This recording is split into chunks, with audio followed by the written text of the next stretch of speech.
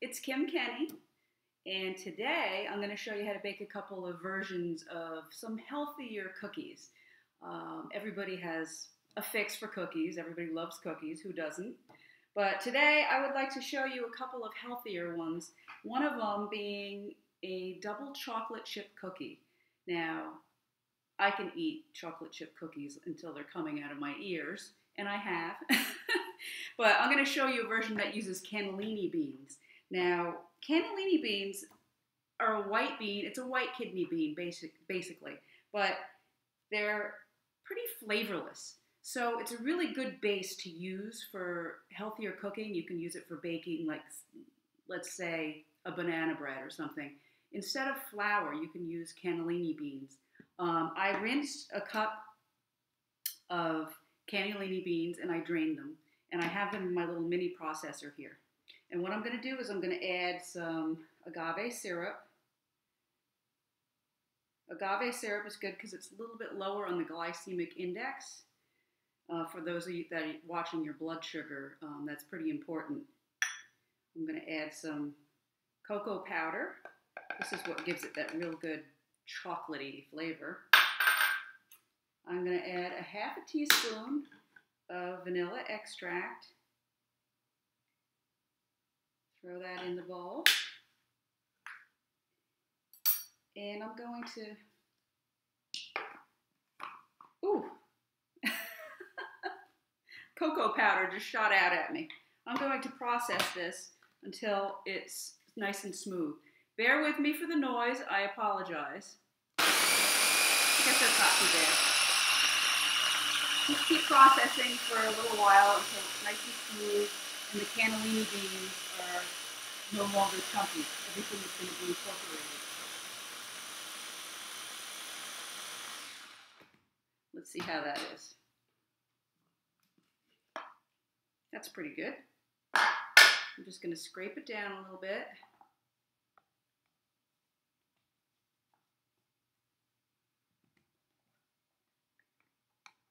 I'm going to take the blade out too. I might as well. I don't need it anymore. All right. So now you have this thick mixture. It's very thick. And what I'm going to do next is take a bowl. I have some egg whites, 3 large egg whites. I'm going to throw that in the bowl. And I have to get my mixer because I forgot to get it out.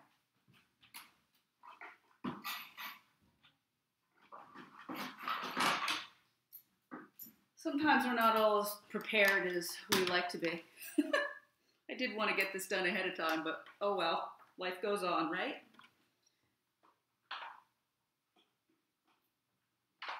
Okay, so if I can get it plugged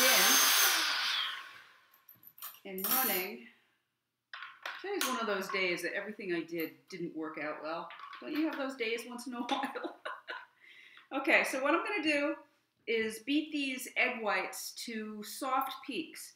It only takes, it's not going to take very long.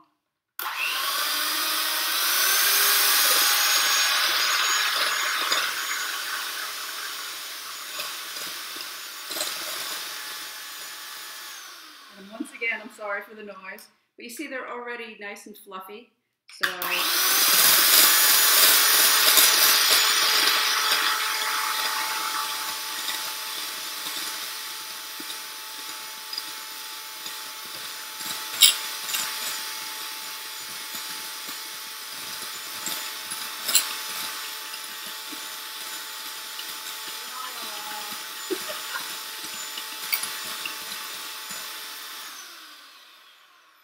okay, these are soft peaks right now, so what I'm going to do is I have some sweetener that I like to use. It's not sugar. I prefer not to use sugar myself. You can use sugar if you'd like. It just depends on how much you use.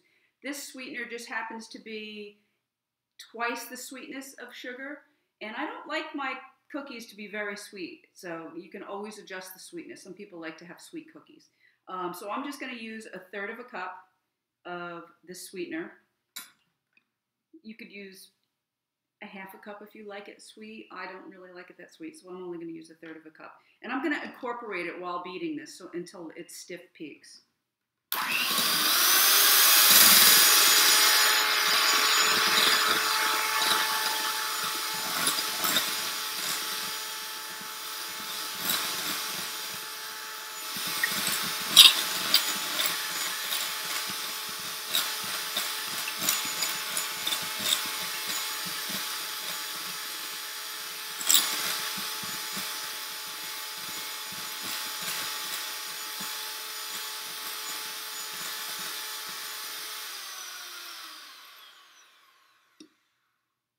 So that's good. That's stiff enough for me. All right. So what I'm going to do is I'm going to take about 1/3 of the egg white mixture, and I'm going to mix it directly into the chocolate mixture.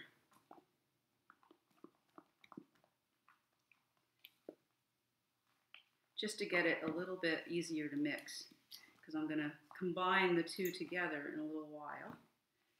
As soon as I get this a little bit mixed.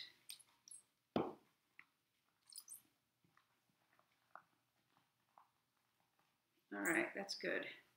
Now I'm going to slowly fold it in batches with the egg white mixture.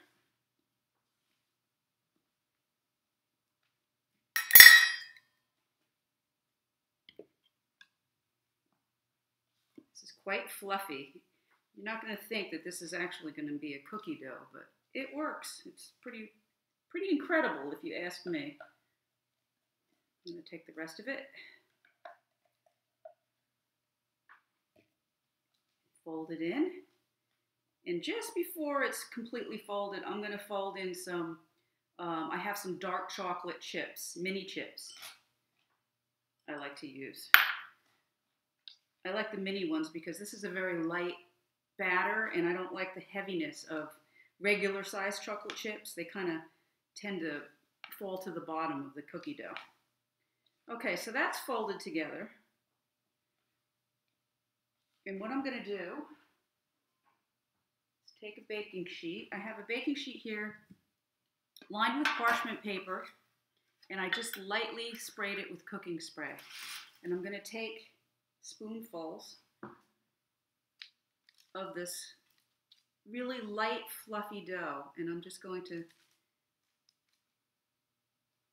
plop it onto the cookie sheet like this. You can make the cookies any size you want. You can make them really little. I like a big cookie. I think that way I can just grab one cookie and munch on it for a while instead of grabbing a few.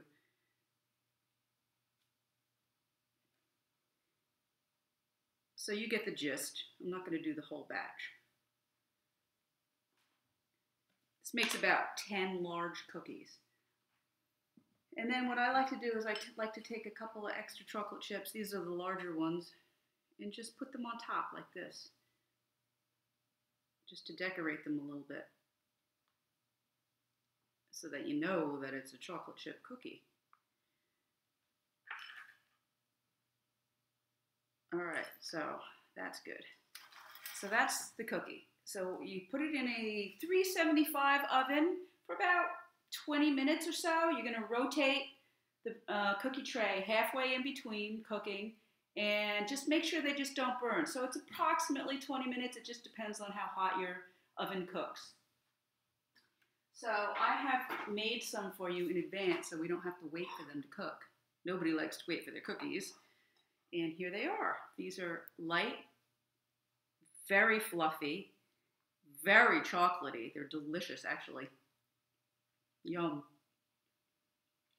And you would never know that they're made with cannellini beans. Your kids would never know. It's a good way to get extra fiber and protein into their diet. Okay, I have one more cookie I'm going to show you. If you like granola bars, you're going to love these cookies. It's basically a granola bar in a cookie shape. And what I've done is I've taken rolled oats. I'm only going to make a half a batch here because I already made a half a batch for you to show you later. So I took some rolled oats, toasted them in a frying pan over low heat, stirring them on occasion. Make sure they don't burn. Don't walk away because they will burn on you. And I just toasted them up until they were nice and fragrant and a little bit browned. So I'm going to put that in a bowl. I have some toasted wheat germ. I'm going to put that in there. And you can buy it already toasted. I have some walnuts. You could use any kind of nut you want. I chose walnuts chopped. I have some dried cranberries, which you could use raisins. You can use apricots. You can use any kind of dried fruit you want. You can use a combination of fruits too. I have a little bit of brown sugar. have some honey. And I'll have the recipe for you at the bottom of this video so you can write it down. I'm only making a half a batch here, so I didn't want to confuse you with the amounts. Okay, got the honey in there. And I have some cinnamon and a little bit of salt. I'm going to mix that all around, get it nice incorporated. And then I have a little bit of vegetable oil, some sort of a neutral oil, and egg white. Pour that in there too. And you're going to mix that until it's well incorporated. This isn't really a dough like a regular cookie dough. It's going to be very crumbly. It's going to be sticky because of the honey.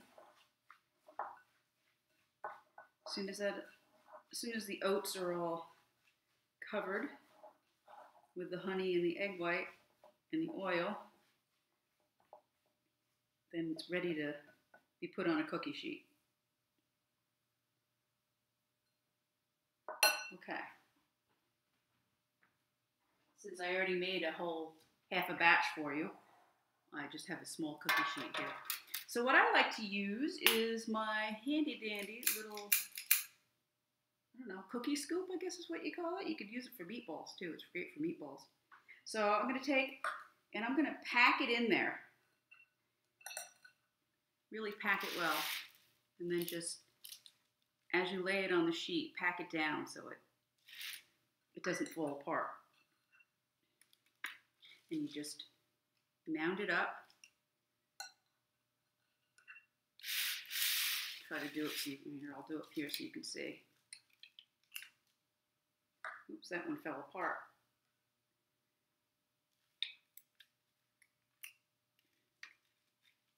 Get that one back together. All right, I'm not going to go through this whole thing so that you don't have to wait and watch me fumble around while I try to make these cookies. So, but you get the gist. You put it on the cookie sheet. You're going to bake these at a lower oven at 325 for about 20 minutes, maybe 25 minutes. You got to check them, rotate them in between, and check them to make sure they don't start to burn, because the edges will burn a little bit on you really, really quickly. So check them after about 20 minutes. So what you get are these fabulous little granola cookies. They're chewy and crunchy at the same time. Wow, they're really, really good. You could take these, they pack really well because they don't fall apart. You could take a couple in a baggie, have them as a snack. They freeze really well. So you can make a big batch and just keep them in the freezer and take a few out at a time as you like. I'm going to assume the chocolate chip cookies freeze well too. I've never frozen them before, but might as well give it a try for that time that you have a chocolate fix. You're sitting in the living room going, I wish I had a little piece of chocolate. Go run into the freezer and grab one of these. That's a good idea. I think I'm going to do that. So I just made 2 really easy and fast cookie recipes, and they're delicious too, not to mention. Nobody would know that these were made out of beans. These are very high protein type energy, let's say energy bars, because it is basically a granola bar, but it's just in a cookie form. So I hope you try this. I will post my recipe under the video, and happy baking!